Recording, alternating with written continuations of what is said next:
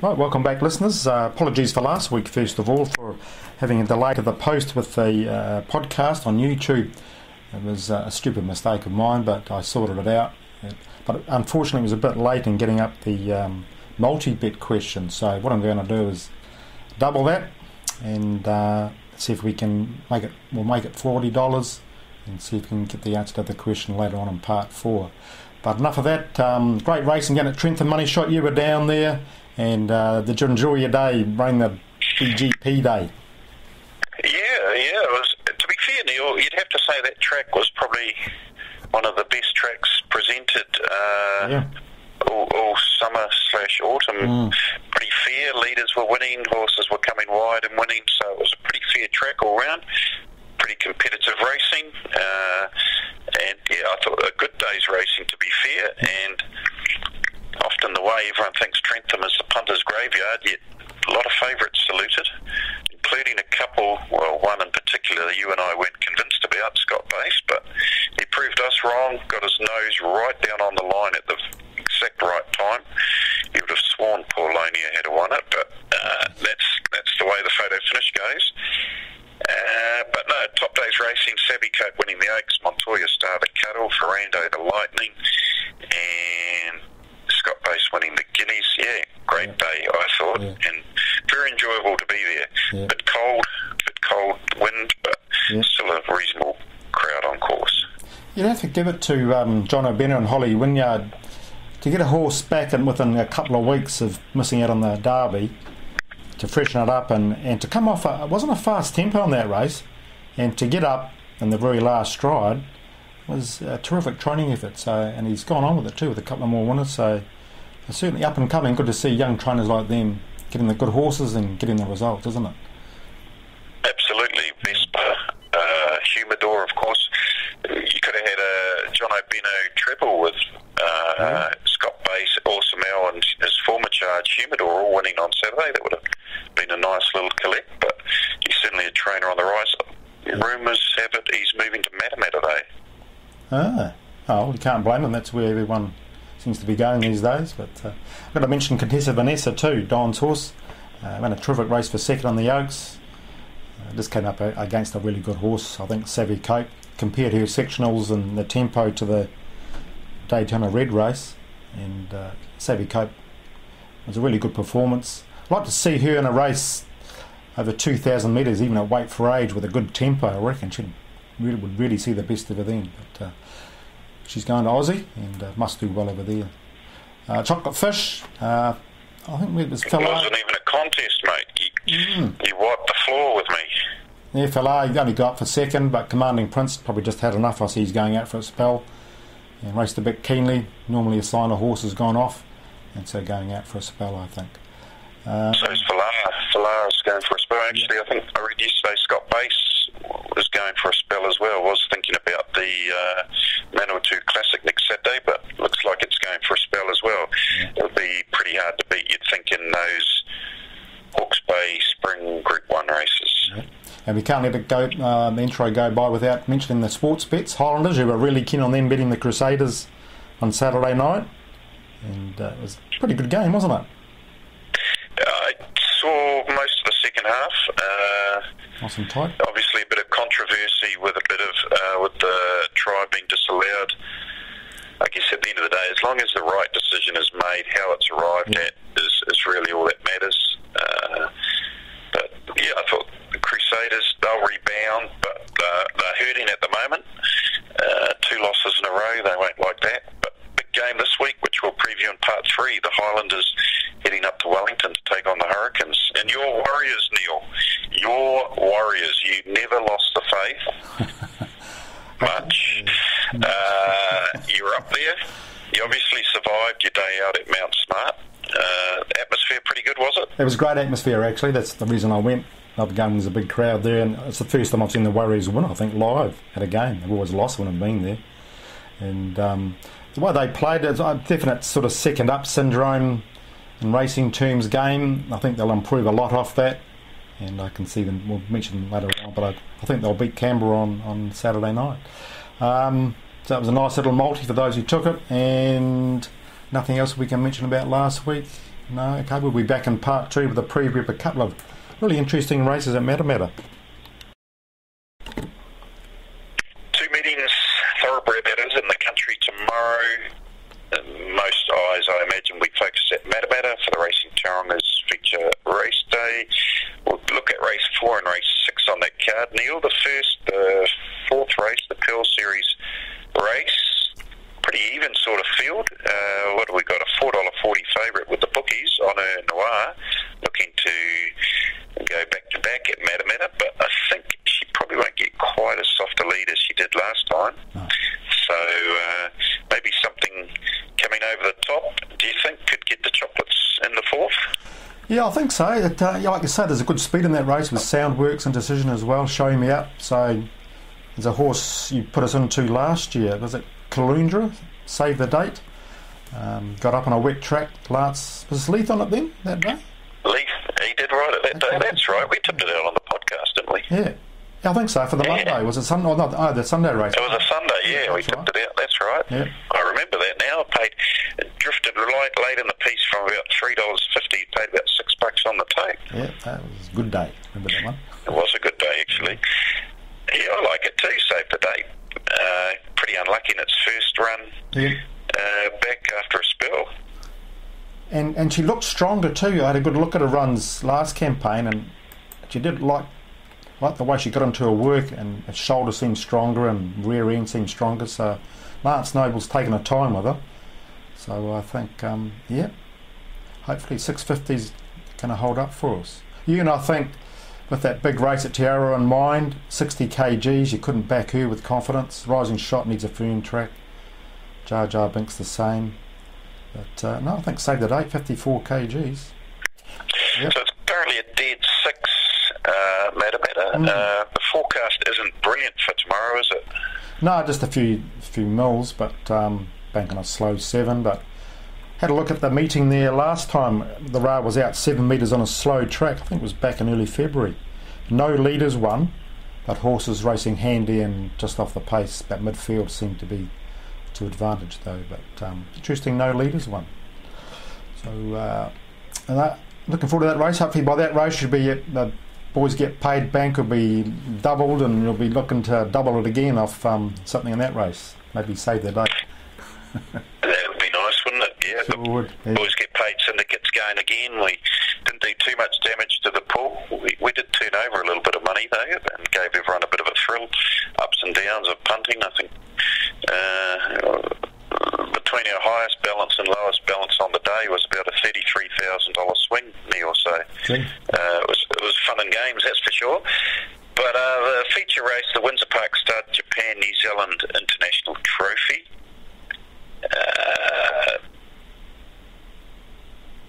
Who we got? Equal favourites now. Coldplay in 7th Up. 7th Up's been backed in after its impressive win at Rotorua. Loves this time of the year. Won at this meeting before when it's been at Taronga. Won the Easter. Yep. Cooksly up. You worried 2nd Up a week in between runs? That put a little bit of a question mark on you. The 7th Up. What do I put down here? It won the Easter off a 7-day backup, so not a major problem. How's this for a stat though? Would you rather have a 7 from 13 stat going for you, or 1 from 6 stat going for you? Well, 7 from 13, wouldn't you? You wouldn't you? Because that 7 from 13 right-handed for 7th Up, and 1 from 6 left, which was his win last week against the weaker field. But looked to be doing okay, but that is a query for me. And 57 kgs against some pretty good horses here. I thought $5 was a bit short. So I like a horse called Trevi My Friend. The ratings, it was a really good run at Hastings, ran 3rd to Devise and the other mare, Consensus, and that's pretty good form. And I spoke to Rachel Frost, and she's confident he's come on well since then. She likes spacing his races, and a wet track isn't going to put him off. Drawn wide, and with a good run, if the fence is off especially, if he sort of sits 6th or 7th 3 wide cover, that could be the place to be on Saturday. I thought 12 and 380 was a good each way chance and a tough race. But what are you going for? Well, that sounds pretty good actually. I quite like you thinking I had the old Floozy on top. It was a good win in the race at Ellerslie on Cracker Million night. Had a chance to freshen up. I know I'll probably be using this as a pipe opener for the Breeders' Stakes in 2 weeks' time, but I thought she was pretty classy and gets in pretty well at the weights too, with the set weights and penalties format, so she'd be hard to beat. Again, drawn wide, which could be the place to be at this time of the day, especially with that other stat of leaders not winning. Our King Sway for an absolute blowout, 35s and 8s. If the rains came, you wouldn't write off Our King Sway. You look at his record on a slow track, 13 starts for 3 wins, 4 placings. He's won a Taranaki Cup on a slow track, so he's got the class there. Sure has. And just coming back in distance, they might be the only question mark, coming back from the 2200 back to the 1600. Yeah. Then again, like a horse like Rangipo, he comes back from 2000 back to a mile, and he's got that natural speed, hasn't he? I like a horse that does that, has the ability over a mile and comes back from 2000, but the dead to slow track may not suit as much as say a horse like Trevor, my friend. But I think Rangipo's got to be in this as well. You've got to have the old Floozy, but like you say, with that Group 1 in mind 2 weeks later, all these mares are going to be looking for a tightener. So tricky race, maybe one that could be a blowout for the quaddie with a 25k bonus. What about over the Tasman, Neil? Some racing action's really starting to heat up over there. Rose Hill on Saturday again. The major talking point leading into the meeting will be the weather and what that delivers in terms of track conditions. But the Rose Hill Guineas, the Golden Slipper, some old slug called Winks going around. That should be a good old day. Yeah, and no, she should win, especially with that wet track, or heavy 8 now, is at Friday noon, I heard. They had 7 mils overnight, so remember last year in the Slipper, that track was a heavy track. Some struggled to get through it, and I think it will be the same case in the Guineas and the Slipper again. But remember a horse called the Lord Mayor in the Derby, coming home strongly out wide, running the fastest, I think, last 200 metres of the race. And at 23 and 650, I thought he was a good each way chance, being out of a Lord Ballina mare. And I think you remember the dam, don't you, Soph? Soph, yeah, with a daughter named Soph. I remember that one for sure. She won quite a few races on wet tracks, loved the mud. So if that family trait has passed on to the Lord Mayor, and you'd say it has, based on he won a trial very nicely on a wet track, and his first few starts were on slow tracks. So, hey, he could be the blowout for sure at $23, probably drawn in the right part of the track too. Drawn 12.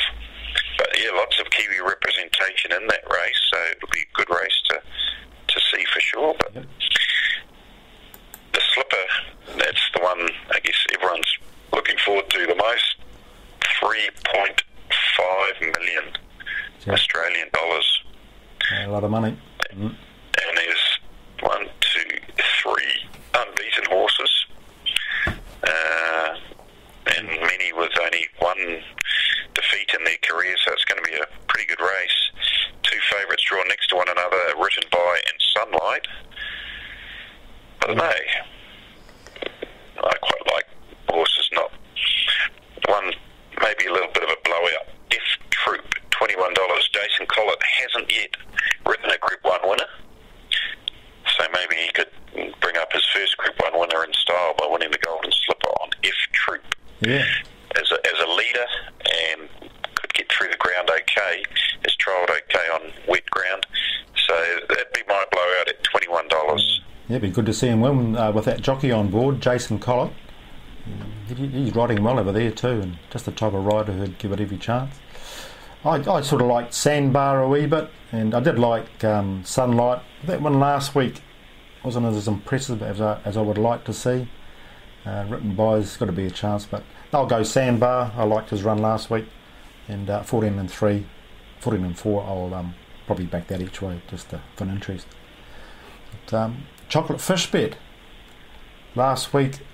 I managed to get one back off. Yeah. Now, how about in the Matamata race 6? I'll go. Race 6.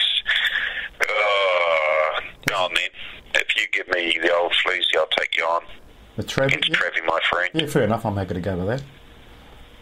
I'd like your thinking on Trevi, so I might be just donating again to you, Neil, but that's okay. It'll be gratefully accepted anyway. Yeah. Right. No, good day of racing tomorrow. Looking forward to it. And I'll be going to the races Matamata tomorrow. Haven't been there for a year or so. I went there last year for a midweek meeting and it was really good. So looking forward to going back. Right, back with part 3 in a moment with our sports preview. Okay, Money Shot, no pressure. Last week we made some money off the big game down at Dunedin. What are you going for this Saturday, this weekend? Well, we'll stick to the big game, 7:35. Hurricanes host Highlanders at Westpac Stadium. Yep. Already the Hurricanes have been backed in from an opening price of around $1.57, $1.60 into the current head-to-head price of $1.42. So all the money's coming for the Hurricanes, much like it did 2 weeks ago. And I think that money will be well placed. They will be beating the Highlanders on Saturday night, ladies and gentlemen. Their forward pack really stepped up against the Crusaders, and I was quite impressed by their forwards in that game. And I think TJ Perenara's 100th game, the boys will be lifted for that. Yeah. Just too much class across the field. Playing at home might be a bit windy and rainy. Certainly the Hurricanes can handle those conditions. The Highlanders used to playing under the roof. Yeah. Might not be quite so adept. I just like the way the Hurricanes are playing at the moment, and I think they'll be beating the Highlanders and covering the 5.5 point start. Option 2158, number 3, Hurricanes minus 5.5 at $1.87. That's the Money Shot's best bet of the weekend. No, they are playing really well, though. Good to watch too, aren't they? Exciting team. Can attack from anywhere. Yep. I'll stick with my worries bet, and the worries bet this weekend is going to be the Warriors minus or plus 1.5 at $1.87 versus Canberra. Canberra seems to be in the habit of snatching defeat from the jaws of victory the last 2 games. And I tell you what, watching that game last week, you get a full picture obviously when you're there. The Titans, with about 20 minutes to go, a lot of the forwards are walking around hands on hips, and the Warriors were running back and getting in line, and so that fitness coach has really made a difference. And I think third up, they'll be peaking at the right time after that second up. Even though it was a good win last week, second up wasn't as good as the first game. No, I think $1.87. A nice little 1.5 point buffer would be a good bet. So looking forward to those 2 games. 5 o'clock start and a 7:30 start again. Right, back with part 4 in a moment with quite a few little things. Part 4 now, we wrap up the show, give out a few form analysis tips, touch on a few topics of interest in the industry, and give you the chance to win $40 this week. Neil, your form analysis tip this week, why it can be better to wait till closer to the start time to back your horse. Yeah, it's always a tricky one, but you see odds up of say $6 and you think, oh, that's pretty good value, but there might be a bit of rain forecast, or the track can be biased sometimes, or there might be a couple of other horses that could be backed in from strong stables. So you've got to weigh up whether you miss out on taking the early odds and waiting and seeing how the market plays out and the track plays out. 9 times out of 10 I'll wait unless it's really good odds. I'll take some early and be prepared to take the loss if it's no chance later on. But I think it's really good, isn't it, to sort of watch the markets, watch the track, how the track's playing, get the information from the trainers and jockeys, and you can weigh up things much better, can't you? Close to that race time. Well, logic says that if you back horses at 8:30 in the morning or 10 minutes before the off, the majority of the time the odds will be better 10 minutes before the off, because the percentage at opening is 128, 130, and by the time they close it, it's about 118. So you should expect better odds closer to the time. Now, of course, there's times when horses get backed in and you don't get the early worm, so to speak, but logically, over the longer period, the odds should be better closer to the jump. And often you're thinking to yourself, shall I take that price? There's a horse running at Tutico on Wednesday. I think you had his first pick, a horse called La Castile. It had been 380 the whole day and hadn't moved off that. But 10 minutes before the race, you could look on Betfair and see it was trading at around that $5 plus mark. So you thought, they'll probably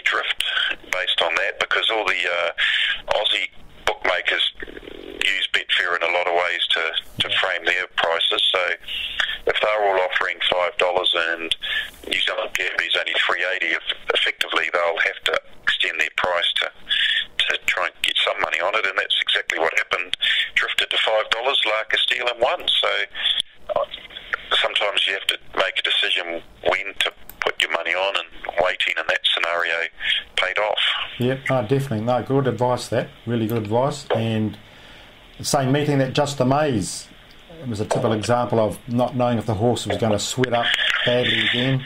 He went out looking terrific, really well prepared by David Green, was a good bet, and came in on the market, so he still got $4, $4.50, so it was worth losing that dollar just to see if he was okay. If he's sweating up badly, you wouldn't have backed him, so it was a good example of a type of horse you could wait and see and back later on.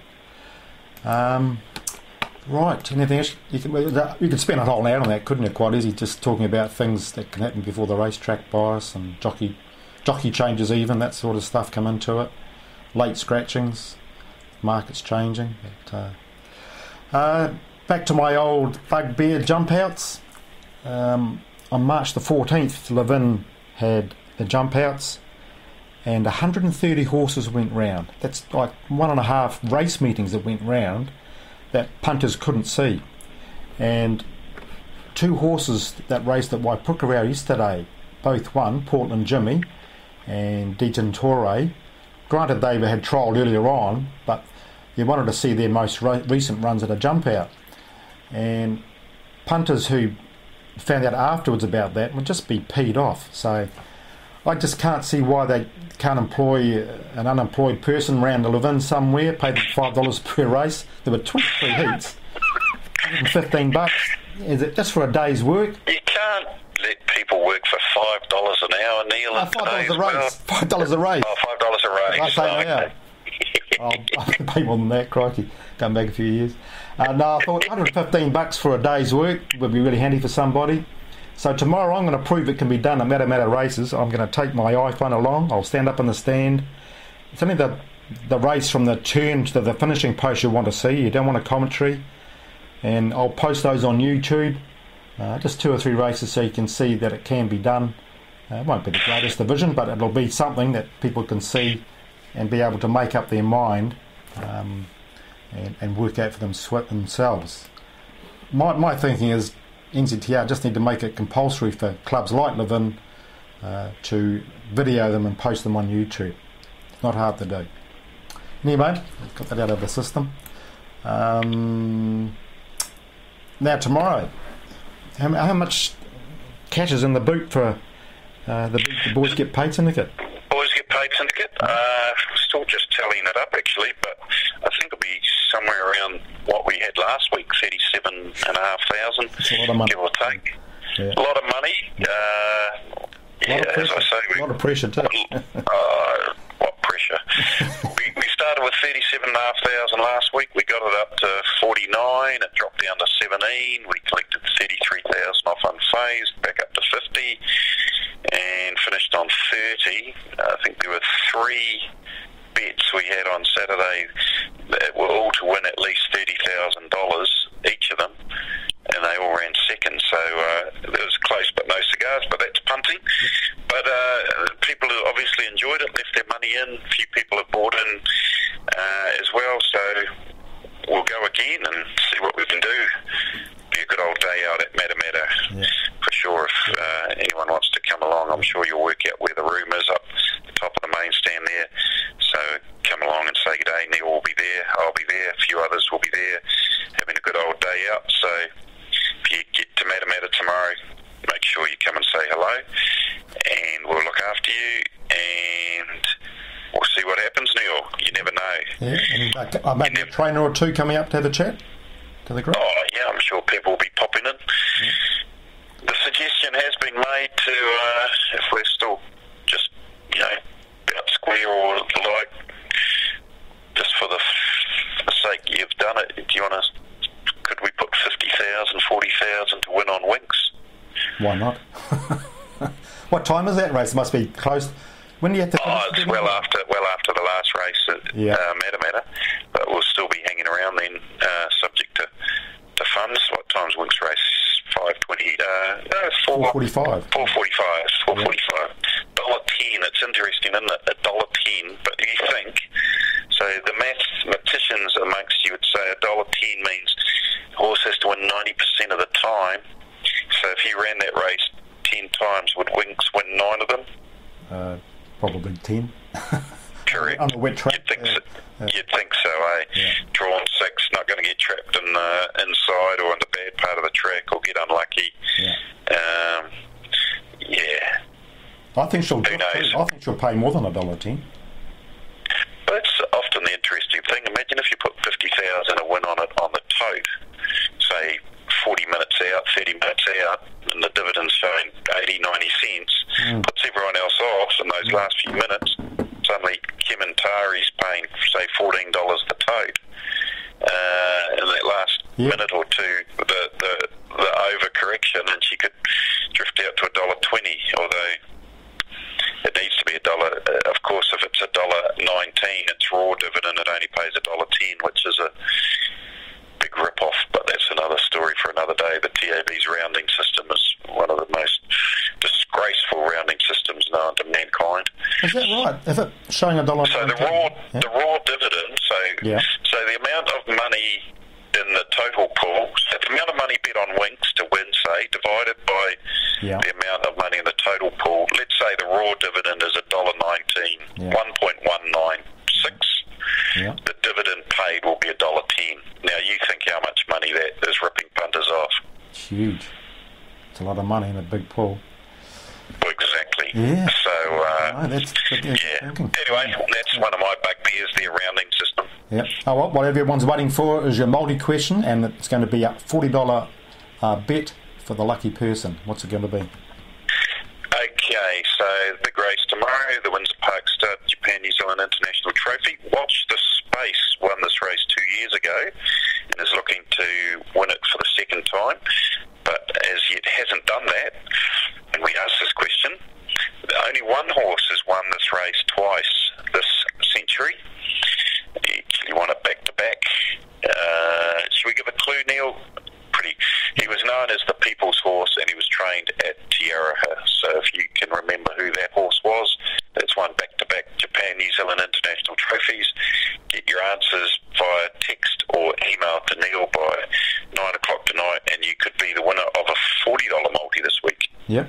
027 352 6402, usual number.